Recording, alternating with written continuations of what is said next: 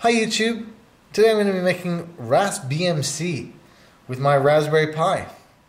Now just before I get too far into it, I'd like to say that this video is going to span quite a section of things that you can do to make your RaspBMC more and more advanced. You'll see down the screen now there's different chapters, and you can click on one of those links and be transported directly to the part that you're interested in, or you can scroll along the bottom to find the right time in this video.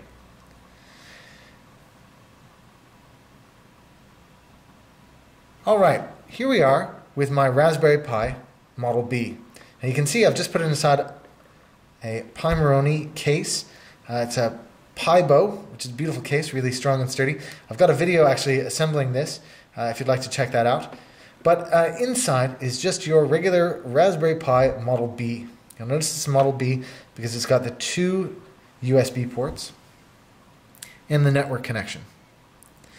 So inside here, even though it's inside a case, it's just your regular standard Pi that you buy. When it comes, it'll look a lot like that, minus the case. So this is obviously the core of the project. I'm just going to put that to the back and talk about some of the other bits that we're going to need for this project. Of course, we're going to need an HDMI cable to connect it to the TV. We're going to need a power source. Here I've just got a micro USB cable, and of course a 1 amp charger.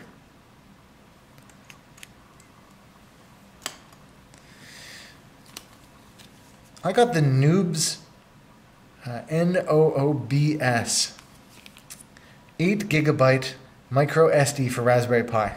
It came with my Raspberry Pi, and I'm going to use that to set up RaspBMC. Now there's other ways of doing it, and what I'll do is I'll just hold here for a second so that I can create a link for you to see a video on how to get XBMC onto a stick that isn't this one, although for the remainder of this video I'll be using this noob stick. Great, so why don't I take that out of there. Oh, it's trickier to get into it than I thought it would be.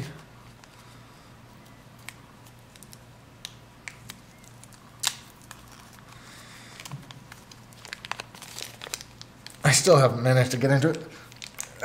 There we go. Yeah.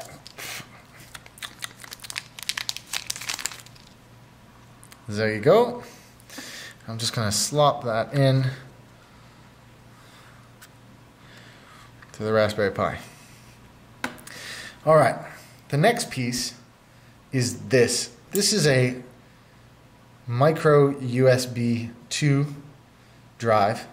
It's let's see if I can get it in front of camera here. There we go. It's a 16 gigabyte flash drive. It looks pretty fancy because it's so small, but it's just a standard 16 gigabyte flash drive, just like you'd find in other ones. Anyways, it's pretty small and compact. I like the look of it, so I'm just going to stick that into the back of the Pi.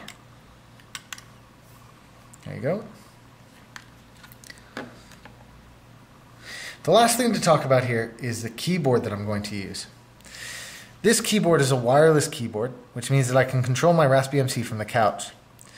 You can see it's got a pretty small form factor and a really small touchpad, but both work well for the application that we're going to be using. This one is called the RII, R-I-I. And I've had it for a little while actually. I find it to be quite a good keyboard. One of the differences between this one and some of the other ones is that there's a switch on the side to turn the keyboard on and off.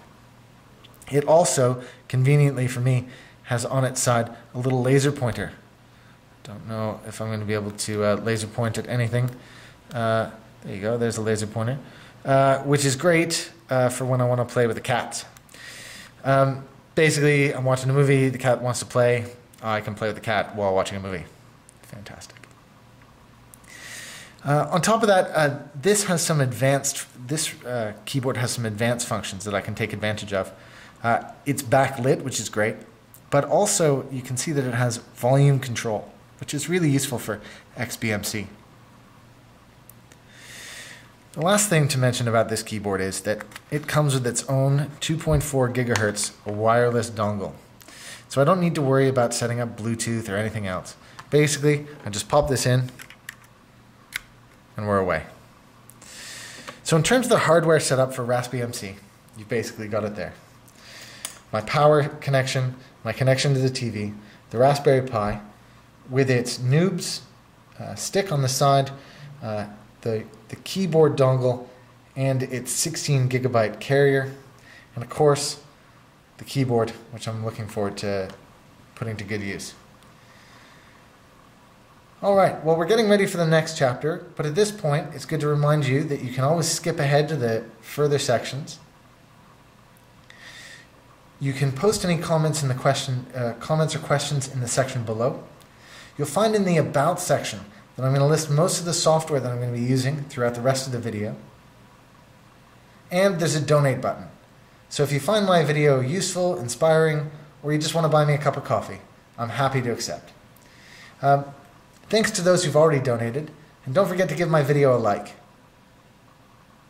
Thanks very much.